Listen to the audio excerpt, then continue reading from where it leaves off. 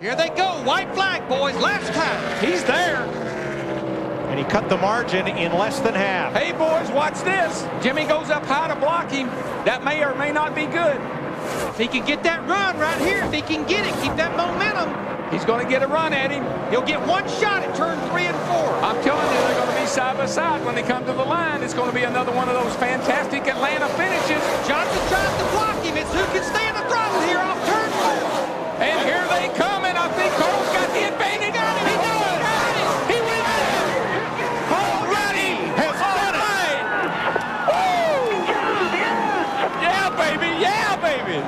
2/100ths of a second after 500 miles. There is the man right there. That is the man. Here's the run for the checkered flag. Final lap. He's there, baby. Here he comes. He's got the momentum. Jimmy, I tell you, Jimmy moved up trying to block Carl. I actually think it hurt him. I think Jimmy to run the bottom like he had been all day, he may have been a lot better off. But he moved up trying to block Carl, and I think it really hurt him.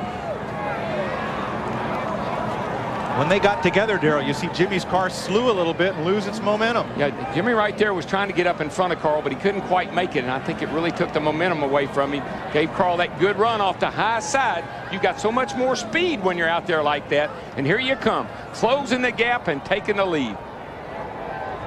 How many finishes like this have we had at this place? I mean, look at the truck race, and even yesterday's race was close. And Harvick and Dale and Jeff Gordon, and it just goes on and on.